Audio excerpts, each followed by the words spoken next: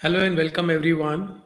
If you're new to this channel, then my name is Amit Patel and you are watching Musings with Software Engineers. If you're new, then subscribe to this channel because on this channel, I share ideas, insight, tools and tactics that can help you grow from where you are to an epic level of success. So if you want to grow fast in the software industry, then subscribe to this channel and press the bell icon so that you don't miss any updates. Basu, hi sir. I'm in first year and I know the basics of data structures and algorithm, then HTML, CSS, JavaScript. What should be my next step?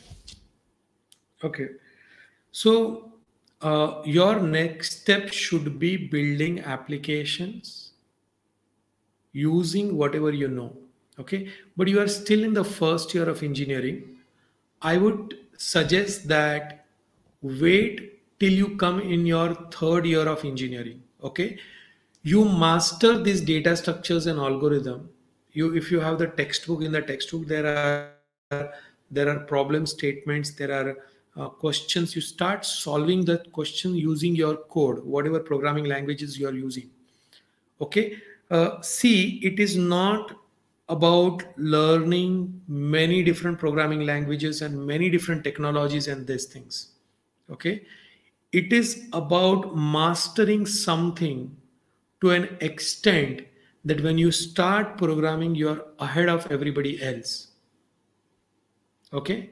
So if you take the example of Sachin Tendulkar became the greatest cricketer of all time, GOAT, greatest of all time.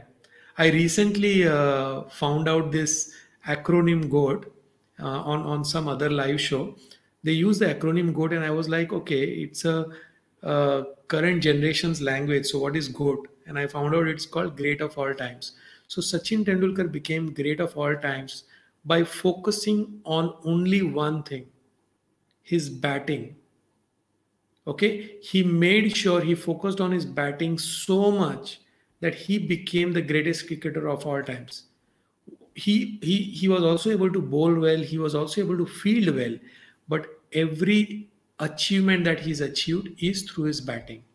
So within your software development career, if you want to become a Sachin Tendulkar of software development, then if you are learning something, you master it to an extent that when you come out of college, whatever you have learned is so good that you can apply that, and it will be very easy for you to quickly understand what the software industry needs as far as your software knowledge is concerned. And because you have practiced so much, you are able to get into the best companies.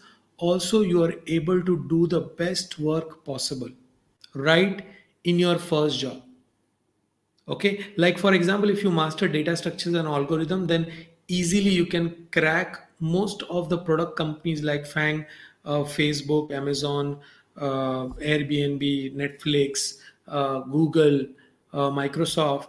You can easily crack their interviews if you are a master of the basic programming and you are a master of at least one good programming language. Okay, if you've done it in depth in such a way. So I would suggest that whatever subjects you are being taught in the college, on those subjects you go and you go a little bit deep and do them really well so that you are ready by the time you're in final year. Okay. The challenge that I see happening is that most of software engineers are trying to learn too many things.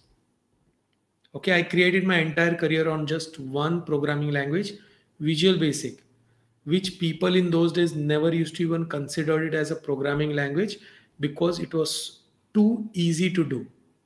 But I built my entire career on the top of that just because with Visual Basic I could build any application, okay, at any given point of time.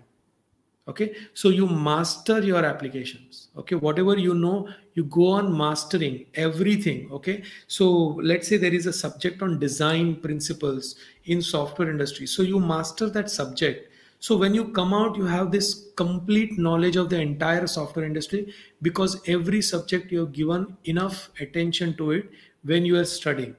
And when you come out, you start start applying that, when you start developing these applications, okay, using whatever you have learned. So I would as a student, I would really focus on all the subjects that are being taught to me. And when in final year or in third year or final year, when I have to select the specialization, at that point, by that time, I will have enough information to select a specialization. So, for example, if my college has data science, maybe I can choose data science. But if I'm really good programmer in Java or .NET, and I'll do data science, then I have this unique capabilities. Okay. Or if my college has specialization in machine learning and artificial intelligence or Internet of Things, if I get interested in that, so whatever I get interested in the final year, in that, then I will try to make a career, because you'll make a career in something very small thing which you have learned throughout. So you have like 40 subjects, 45 subjects throughout the engineering, right? Out of that, you will do 1/10 of one subject. That is what you will get into. Okay, like out of all the 45 subjects in my electronics engineering, programming was just 1 year, one subject. So out of that 45, I chose programming and I made a career out of that. Correct. So you are going to do that after final year, but don't get ahead of it. Don't go ahead of it. Okay. A lot of people think that, okay, I can.